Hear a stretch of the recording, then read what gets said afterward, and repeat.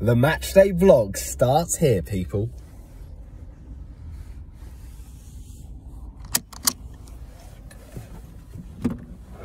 Let's go.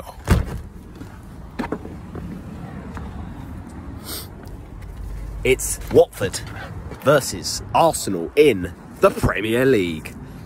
How much longer can we say we're a Premier League club? That is the question. But team news has been announced. So, off the back of that 0-0 draw with Manchester United, we have changed quite a fair bit. Foster in goal, as you'd expect. The back four, the same, as you'd expect. We've got Cathcart partnered with Samir, who was immense at Old Trafford. That last-ditch challenge on Fernandes. Oh, it was a thing of beauty. We've got left-back Hassane Kamara. Happy birthday, by the way, for that recent celebration. And Kiko Femenia is back. So that's really good, because obviously Ngaki was at Old Trafford and Femenia missed out with a minor knock. So to see him back is nice, but also to see him not be able to link up with his partner in crime, Ismail Assar, is a bit of a blow, I'm not going to lie. So I don't know how Manchester United have managed this, but in both games against us this season, they've managed to injure Ismail Assar. So really, that's not ideal. Hamstring, we don't know how long he'll be out for, but we need him back desperately, that's for sure. Another man in our front three who we're used to seeing play for the Hornets is Joshua King, and he is not in the squad today off the back of a back issue that he's had. So interesting. He's been facing a lot of criticism for his games for Watford recently, and ultimately he's not been scoring enough goals. He was brought in to do that. He did do that at Bournemouth, but he's really not done it here, unfortunately, other than that game against Everton. So that's an interesting one. So we have a front three that is youthful, but ultimately exciting. I don't know. It's not that experienced, and they're not used to playing together at this point. But it's Cucho Hernandez, Emmanuel Dennis, and also Joao Pedro. So Pedro, we've talked about him time and time again this season. He's been our one player that's given us a bit of hope in this murky season. So that's interesting. The midfield, the same midfield three, which, to be honest, I think Cleverley or Kayembe is a difficult decision, but you've got to love Cleverley's passion and his commitment. He plays for the shirt, but whether he's got the same ability as Kayembe is debatable, but we don't really mind about that. Keep it the same, midfield that wasn't brilliant against Manchester United, I've got to say, because a lot of the time where United would win the ball back, that midfield wasn't protecting the back four enough. But at the end of the day, we did enough to get a point at Old Trafford, and we were solid in that centre-back pairing. So, he really came into his own in the first half. Was it Imran Louza? He's so good at, spraying the passes and dictating it. So hopefully Sissoko, who I thought played well against Manchester United, can show a bit more of that today. And Cleverley as well, get stuck in. Obviously, he does score against Arsenal in the past, Tom Cleverley, and I'm hoping he gets another today. But that front three is really interesting. Now, Arsenal team news, pretty much as you'd expect, with Tomiyasu still out, Cedric at right back. They've got Tierney at left back, Ramsdale in goal, Ben White and Gabriel.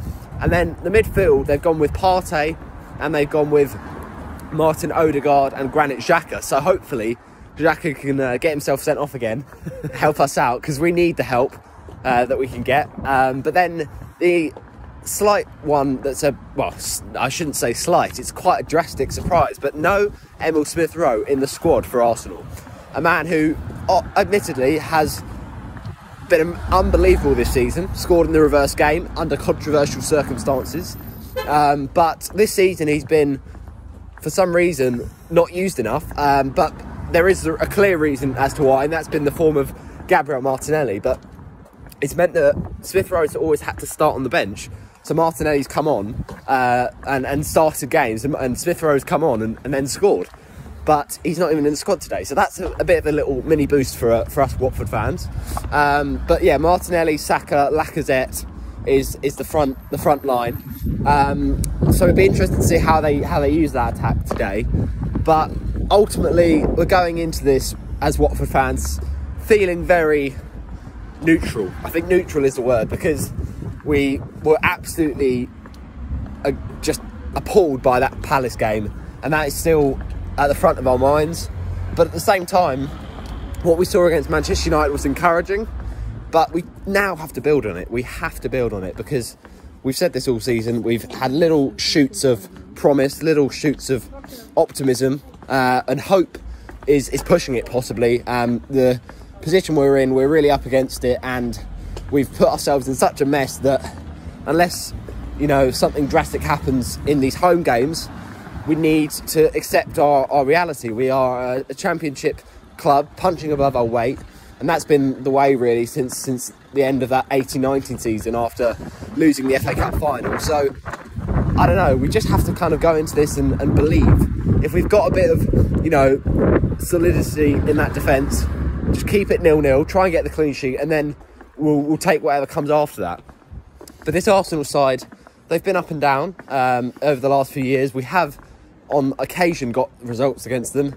Under Marco Silva, of course, that late Cleverley winner, beat them in the FA Cup quarter-final. That was a famous moment with that Guardiola goal, and also beat them in the home match not too long ago as well, previously. So, you know, we can do it. We can do it against these bigger teams. Against Chelsea, we were very battling and unlucky to not at least get a point from that.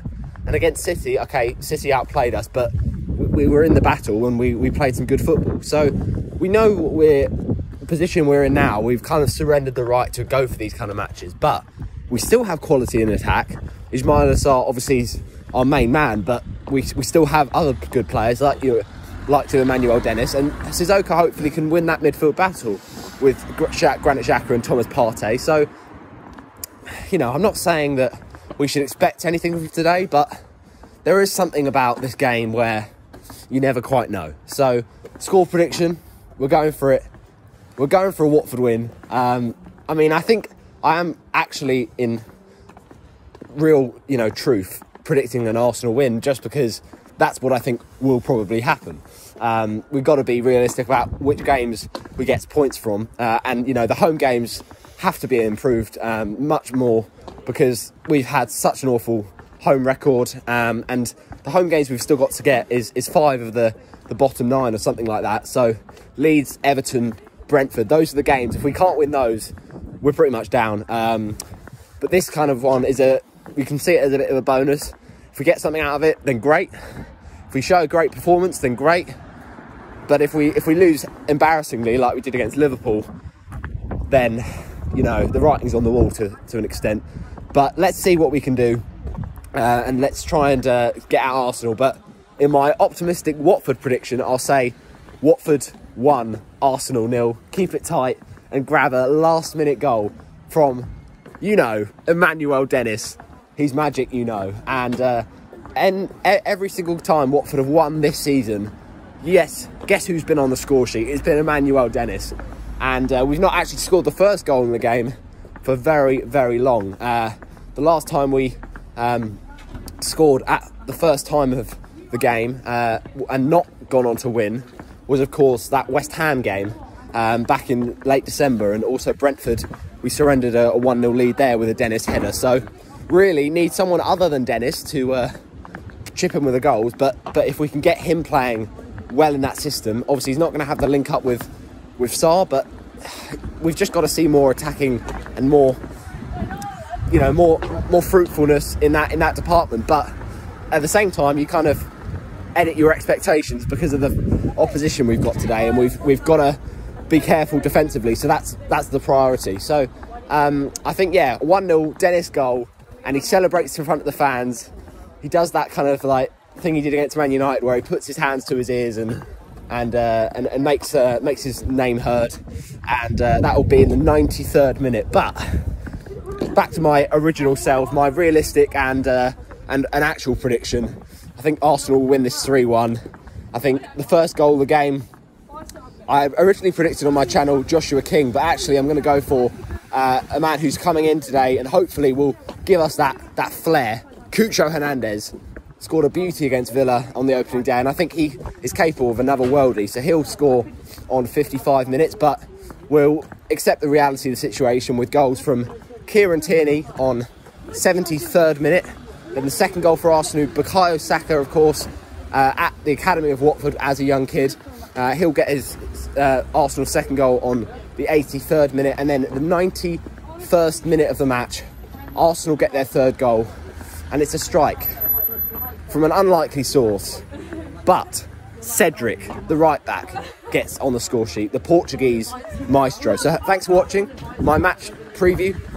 Let's go for it. Come on, you Orns. Let's see what happens, and I'll see you after the game.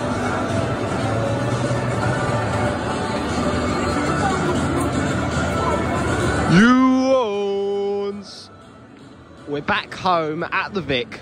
Admittedly, it's not been a very good home to come to in terms of results, but you never know. It's on TV, under the lights, this afternoon. Come on, first game of March. I feel like we can win this one. Just got this feeling. I don't know, but let's see. Come on, you Orns. I'll see you at full time. Full time at Vicarage Road. In the Premier League, an 8th successive home defeat, but we can hold our heads high after that one. Watford 2, Arsenal 3. Look, at the end of the day, right, we know we're in an uphill battle, and what you need in that kind of situation is attitude. We showed that today. Unfortunately, we left it too late, and unfortunately, we're still very, very open defensively. We are like a leaking boat, you know, open as anything, and it's almost like we're just inviting Arsenal to have a go at us. It's really hard to fix that overnight, and to be fair to him, Roy Hodgson, before today, 3 clean sheets in 6 games as manager, which was amazing considering we hadn't kept a clean sheet before then. So look, it's not going to be easy to fix this. It's not going to be easy to stay up. We know this. And the size of the club we are, we're just going for it, right? But we knew today was going to be tough with Arsenal's quality players they have in that team. Bukayo Saka, Emil Smith-Rowe obviously not playing today, but they had Odegaard in. You know, the quality of that third goal from Gabriel Martinelli. Admittedly, Watford should have closed down sooner, but you know, these are some absolutely unbelievable players. Ramsdale's usually fantastic in goal. And, you know, they've got Tierney, the overlapping fullback. They've got some great players. But we started off the game. I think before the match, it was a bit sombre, to say the least. I was a bit surprised at how, I don't think dead is the right word, but it wasn't as bouncing as I thought it'd be. But I guess it's hard when the game's not kicked off yet. But yeah, very, very nice display at the start from the Watford fans. Fantastic banner showing the colours of the flag of Ukraine. We're thinking with you, Ukraine, and we hope that you know you can stop the war, and I just hope that the people of Ukraine can be saved. I really, really do. But yeah, nice moment of thinking of that. The game kicks off, we turn our attention to the football, and to be honest, it was an unbelievable start from Watford. Right on the front foot, out the traps quickly, which is very uncharacteristic of us this season. We've been so prone to conceding the first goal, but my goodness me, we nearly scored the first goal in the first 30 seconds. A great ball into Emmanuel Dennis, and it just doesn't quite hold his run. It is offside, but it's a fantastic finish under Ramsdale, and although that wasn't a goal, it almost seemed to rile us up a little bit. You know, Arsenal, a bit of a wake-up call for them, and it gave us a bit of positivity before the game had even really kicked off properly. That, okay, maybe we are going to go for this one, even though we know we have to be, you know, sitting back most of the time and staying in it. We've got a bit of threat going forward. But yeah, some good chances for Watford, but not really enough. Arsenal just managing to keep a lot of the ball, as they usually do. But, you know, in getting into the tackles, there was that intensity from Watford in the first half. There was a bit of desire to, you know, stop Arsenal's stem and stop their flow. But ultimately, Arsenal, they've got the quality and it paid. And look, the first goal scored by Odegaard is just really frustrating because we were playing some good football. We were showing a good performance. There was a little moment in the first half where, you know, Ramsdale just got away with one. Good ball in.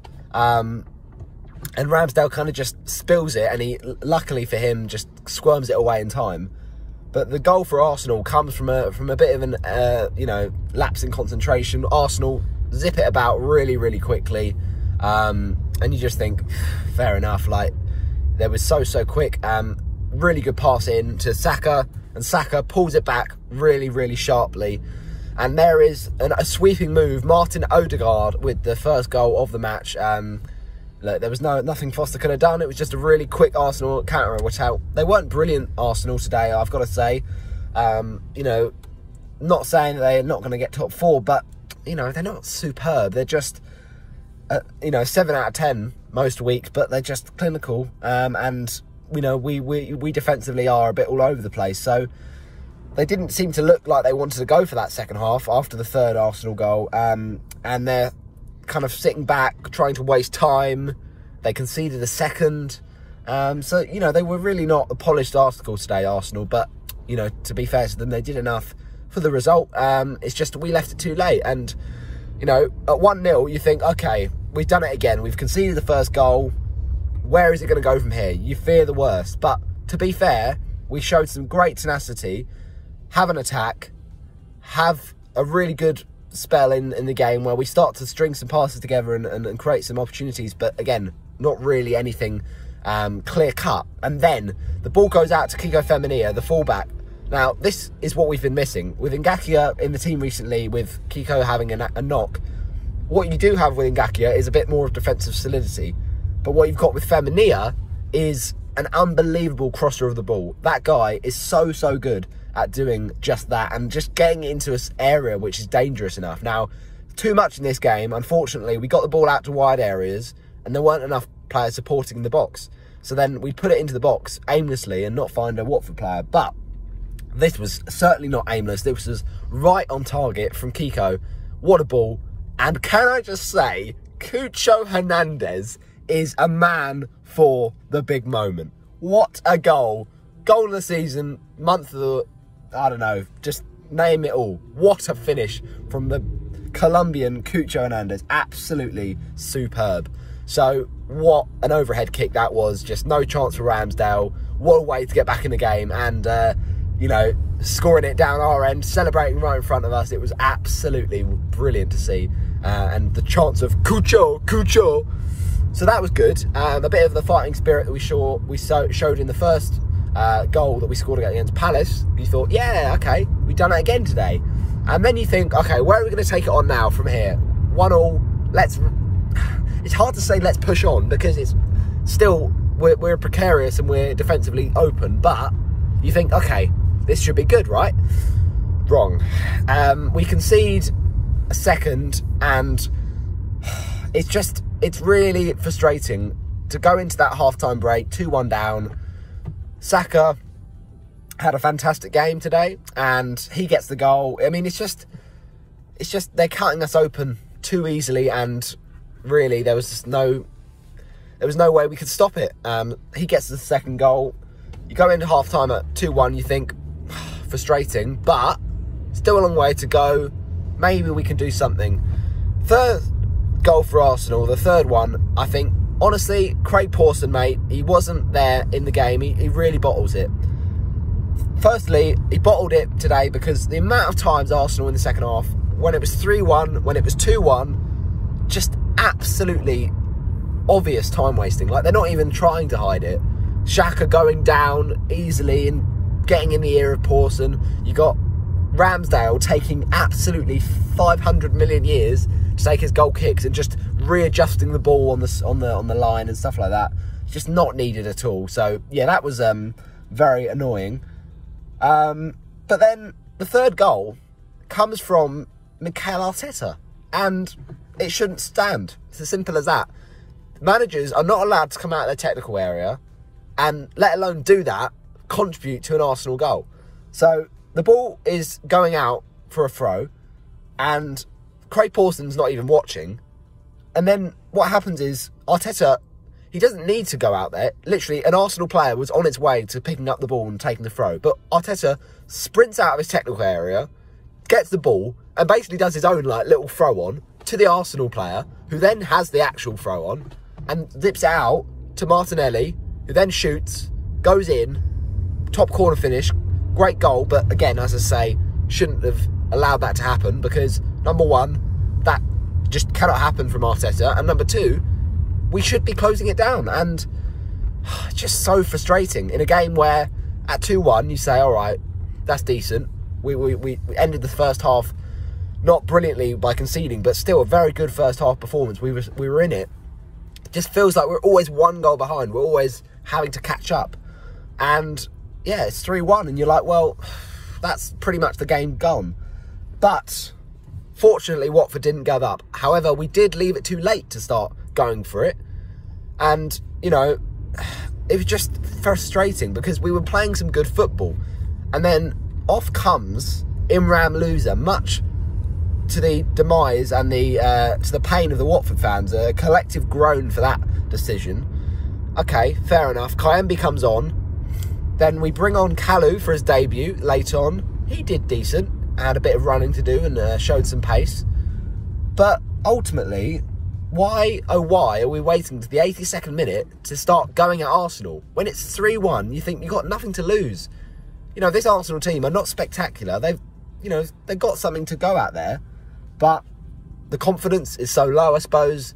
And I don't know, there's just not enough creativity and not enough ideas. But we still scored 2 today. And to be fair to them, we get the second goal on 80-something minutes, quite late on. You think, okay, in around 5 minutes to go, maybe, just maybe, unless a miracle is about to happen, we could find a way to get an equaliser. I mean, it's a really good finish from Sissoko. That's back-to-back home games now he's scored in, and he doesn't usually get them, so that's good to see. Just kind of got it underneath Ramsdale, good finish. So then it was like, okay, all right, let's go. But as with the Watford way, we leave it too late, and Arsenal just time waste and see it out. And I think Arsenal deserve the win, but we've got to take a lot from today. We've got to take at the fact we were in there, competitive, fighting for it. We scored that Dennis goal in the first half, obviously disallowed. We were in the contest, and Arsenal really weren't all that. But the problem is, especially with, I think it was the second goal for Arsenal, just those lapses in concentration are costly, and a team like Arsenal, with the attackers they've got, they will be clinical and they will punish you. So the lesson learnt today is don't have lapses, don't wait to the 80th minute to really go for it in the second half, because the first half performance was good. It's just we didn't carry that into the second half for the first 10 or so minutes, and then hopefully shore up the defence. But we conceded 2 goals again in the game in the first half, and then another in the second half. So with the third one. So look, going into next game against Wolves, we need to get at least a point. Otherwise, we're really in trouble. But 8 defeats at home in a row. Come on, you Warns, need to be better. Match, don't forget. Oh, man of the match. Oh, that's glad you reminded me. Thank you. Man of the match, Hassane Kamara. You absolute legend. All game he was on it. Just knew his role, executed it fantastically, and Foster, he'll be gutted he's beaten by those goals today. But I don't think he had a lot of wonder saves to make. Neither did Aaron Ramsdale. So look, we go again against Wolves. I think there are positives. Cucho, what a goal, and obviously no Sarr today, but we didn't look that bad because of it. It's just the defence needs sorting out for sure. So thanks for watching. I'll see you next time. Bye bye.